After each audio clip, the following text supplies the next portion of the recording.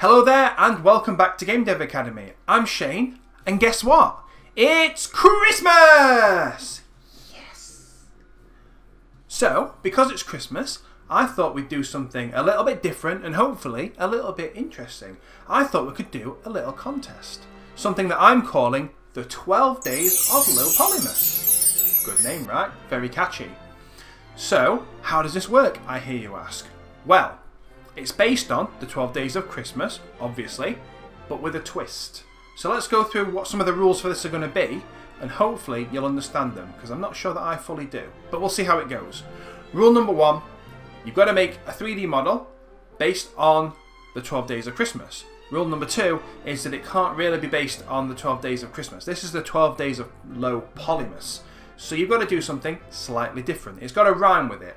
So if you think about that meme from a few years ago, where it was, whoa, living on a prayer, whoa, oh, wizard at a fair. That one, you know it. Let's do that. So we're going to make it rhyme with whatever day it is. So instead of doing like let's say instead of doing 2 turtle doves, you might do 2 purple gloves. Or instead of 12 lords a leaping, it could be 12 fords a beeping. Yeah. 4 calling birds could be 4 falling turds. Don't make that. That would be so brown.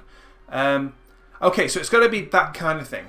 I will be showing you one on screen at some point, and that is for, instead of a partridge in a pear tree, it's a low poly Christmas tree.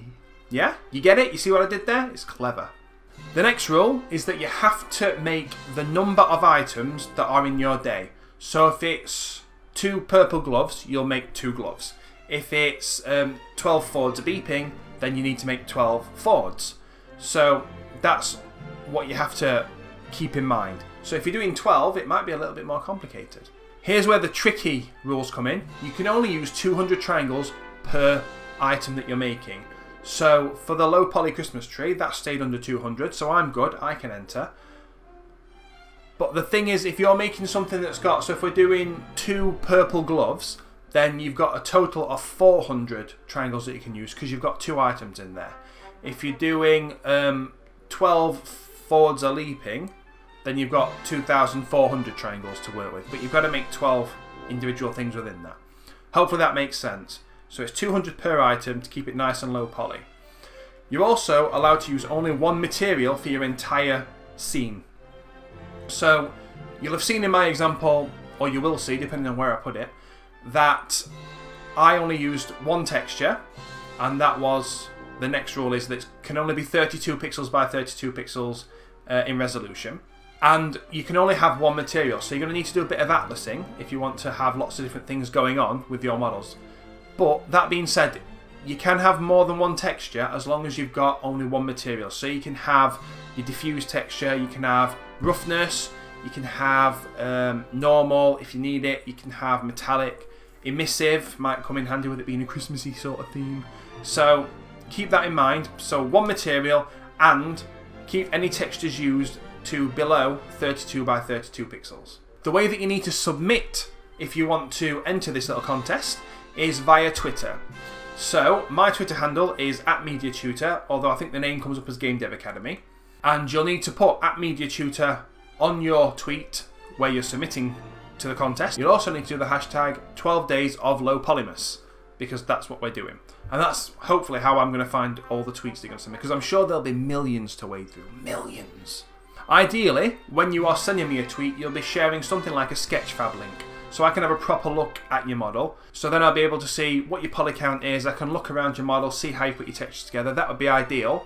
But if you're unable to, for whatever reason, you can send me just a series of images, so that can be screenshots or renders or whatever, as long as I know what the poly count is and I can see what your texture maps are and you make it look pretty. The closing date is going to be the 20th of December. The way you'll know whether or not you've met the deadline is what date it says on your tweet.